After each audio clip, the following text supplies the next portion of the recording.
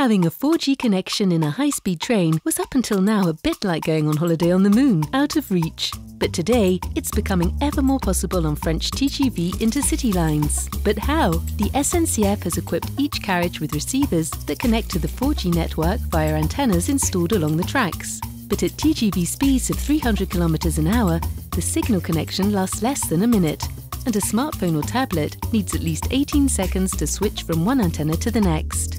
Engineers have therefore carried out tens of thousands of hours of tests to coordinate antennas placed every 3 kilometers thanks to Orange, enabling the network to provide stable coverage even at high speeds. In real terms, this allows Nicoletta to respond to her boss's emails without him having to wait, and Julie can listen to her Tibetan relaxation podcasts as the 3 children next to her finish their game of hide-and-seek, while Paul can chat on Happen with the girl he's just spotted in the onboard cafe, and Gabriel, huge Game of Thrones fan, can watch the whole last season in HD on his tablet non-stop. In short, onboard 4G is great, so long as you don't miss your stop.